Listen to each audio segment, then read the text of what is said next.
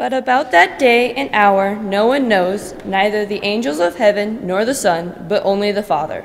For as the days of Noah were, so will be the coming of the Son of Man. For as in those days before the flood they were eating and drinking, marrying and giving in marriage until the day Noah entered the ark. And they knew nothing until the flood came and swept them all away. So too will be the coming of the Son of Man. Then 2 will be in the field, 1 will be taken, and 1 will be left. 2 women will be grinding meal together, 1 will be taken, and 1 will be left. Keep awake, therefore, for you do not know on what day your Lord is coming. But understand this, if the owner of the house had known in what part of the night the thief was coming, he would have stayed awake and would not have let his house been broken into. Therefore, you also must be ready, for the Son of Man is coming at an unexpected hour. So this is the first Sunday of Advent. Advent is traditionally one of those times back in the Middle Ages and all of that. It was a time similar to Lent, where you're doing a lot of repenting and you're doing a lot of soul searching and getting right with God in anticipation of Christmas, which was a festival when we celebrate the birth of Christ and all that means in the world. And Advent is always this, we kind of live in this tension of 2 worlds that are represented during Advent. One is Advent as a time of looking back at the expectations that led up to the birth of Jesus Christ, the longing for a Messiah and the outcry to God from God's people in their mourning and in their sorrow, and the response of God through the birth of Jesus Christ. But Advent is also a time when people are looking forward to what in Greek is called the parousia, the appearing of Jesus Christ as King, as conqueror, as Christus Victor, we are told. And you need to know going into this that every book in the New Testament was written from the perspective of people who thought Jesus was coming, and coming very soon. They thought Jesus was going to return as a, more the conquering Messiah, not this touchy-feely, stand around singing Kumbaya and holding hands kind of Messiah, but a Messiah with us in his hand. So they were really hoping for that.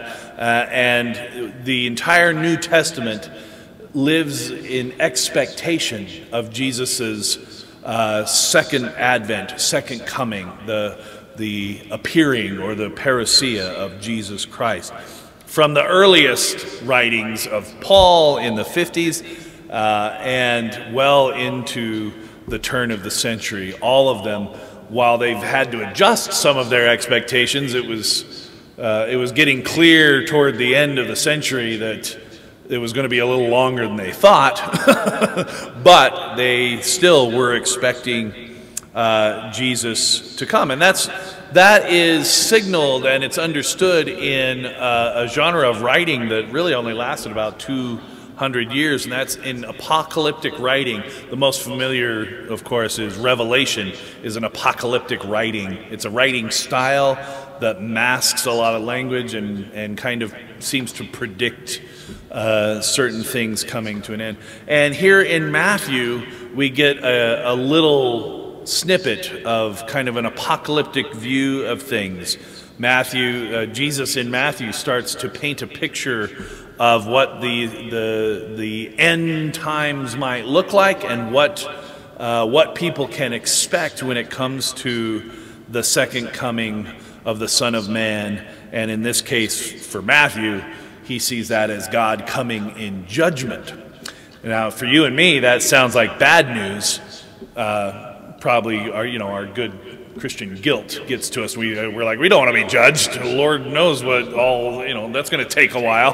But, but for Matthew's community and for most of the early Christian community who were under persecution, whether real or perceived, who felt under the thumb of persecution by Rome, by the Jewish establishment, that they were breaking away from, and by just the culture in general as a sectarian group following this obscure carpenter.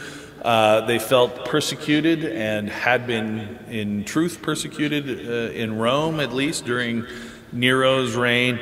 And so when you in the New Testament, when you hear the word judgment, what it sounds like to the original hearer is justice. God is going to come and make things right, is going to bring about justice, and will find that the people who have been persecuted, they will find them righteous and find them in good standing. So, and there's two reactions in the world today about some of these, this apocalyptic writing and the idea of Jesus coming again and reigning as king and being this kind of mighty warrior and things like that. Some of us react to it and say, oh, you know, that's much ado about nothing. You know, it's grounded in its own time. It really doesn't, you know, they were hoping for Jesus to come again because their life stunk so bad. Of course they're gonna long for Jesus to come and destroy the world, because you know, the world wasn't doing them much good. So there's people like that who kind of think, you know, that's not really a realistic view of the world or how God works or the scriptures or anything like that. Others think that it is at the very heart of what the gospel is about. And they hunt through the scriptures to see the prophecies of when Jesus is coming again. And then they look to the newspapers, and lo and behold, they see all the things that Jesus was predicting: war and famine and earthquakes and, you know, darkness and, you know, the Russians and all kinds of stuff. All of a sudden start to come. And some people take this fear and they turn it into a lot of money, like Hal Lindsey. I was surprised to see how, if you don't know who Hal Lindsey is, he wrote The Late Great Planet Earth in the early 70s and wrote out this thing about how the Bible was all about, you know, we were living in the end times, and Russia was going to be the Antichrist, and all this stuff that came out of that. And I was surprised to know that Hal Lindsey is still, like, has his own TV show and is writing books and making a bunch of money off this idea that completely didn't happen in the 70s. So we must have revamped it somehow. I haven't stopped to pay any attention to it, but I'm just surprised he's still around. And of course, folks like LaHaye, who have made popular the Left Behind series, they have this apocalyptic view of the world that says, oh, the Bible is going to culminate in the end times. And of course, the end times are now. And this kind of thinking, it produces, there's a couple of things that come out of this, and this anticipation, this kind of obsession with prophetic coming of Jesus and the end of time coming, the apocalyptic end of everything, leaves people with a lot of anxiety. The other way of looking at it, you know, it's been 2,000 years. It's been 2,000 years. If Jesus hasn't come, Jesus isn't coming. You know, that kind of view, it can kind of produce a sense of apathy. And those who are ambivalent, they run the risk of falling into this state of apathy, and those who are focused on the second coming run into this risk of faith being something that's just filled with fear and anxiety. And our text today, in the context of Advent, really attempts to replace apathy with faith and fear and anxiety with hope. Now, I have to admit, I'll confess to you this, I tend to be in the ambivalent camp of the second coming. You know, I'm extremely skeptical of people like Hal Lindsey and LaHaye, and I don't think the second coming is at the heart of what the gospel is about.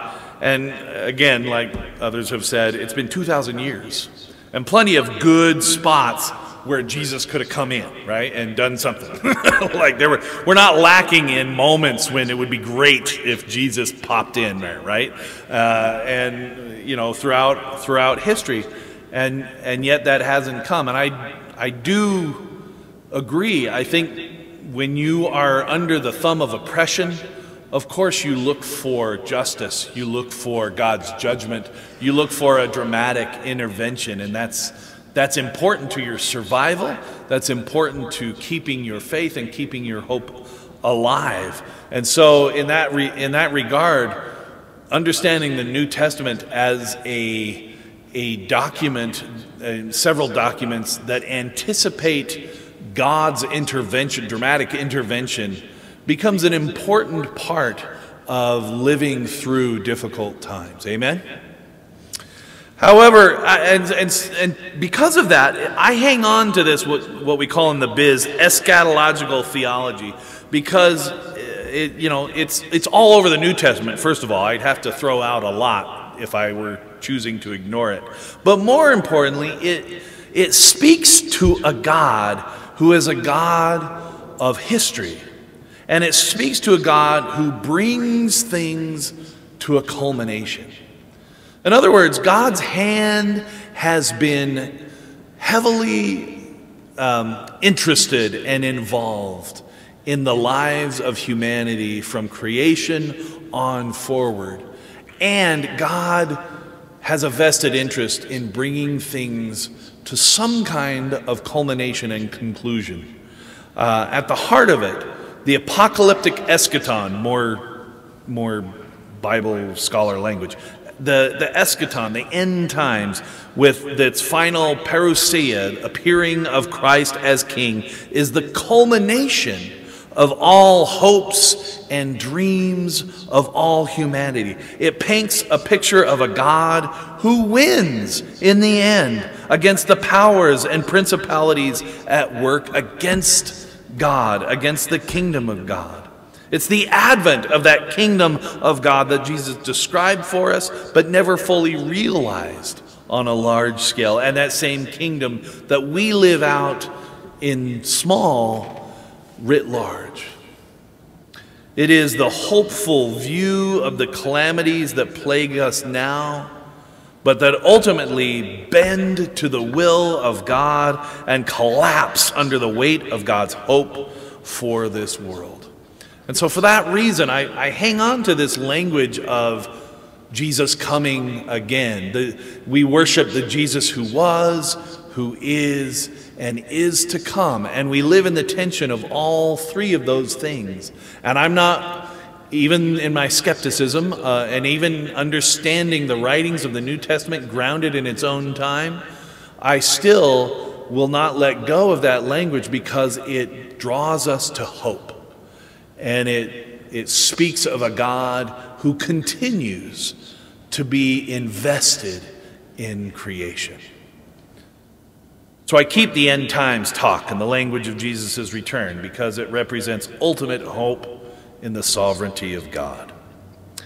Now, for those who anxiously await this coming by scouring the Bible for clues and then look at the newspapers for confirmation that indeed the world is on the brink of destruction, our text today says very plainly that that's just wrong-minded. We have no idea what tomorrow will bring. Jesus even says it here in Matthew that he doesn't know what tomorrow will bring. No one knows. The angels don't know. You don't know. I don't know. Harold Camping didn't know. LaHaye doesn't know. Hal Lindsey doesn't know. And if someone comes up to you and says they know, they don't. They don't know what tomorrow will bring. We're all living today and have no idea what tomorrow may look like or what may happen. So obsessing about when the end will come is futile and a distraction from what God really wants us to focus on. I just mentioned Harold Camping. I should explain. Harold Camping was the guy, remember a few years ago, was predicting that on March 22nd some year the world was going to end, and he had the billboards up all over the place. And he did that for 2 years in a row. He predicted the end was going to come for 2 years in a row, and when it didn't happen the second time, he stood up and said, you know what, I don't think, I've never heard anyone do this. He stood up and said, I must be wrong. Clearly I'm wrong. And then he disappeared from public life and died a few years later, and feeling like a complete failure because he banked everything on the end of the world coming when he predicted it. And he was wrong. And he died feeling that way. Anyway, so it's not long, and so people live in this, and it's futile. We don't know. We can't know. It's not long after this text when Jesus tells us in the parable of the sheep and the goats that whatever we do unto the least of these, we do unto him.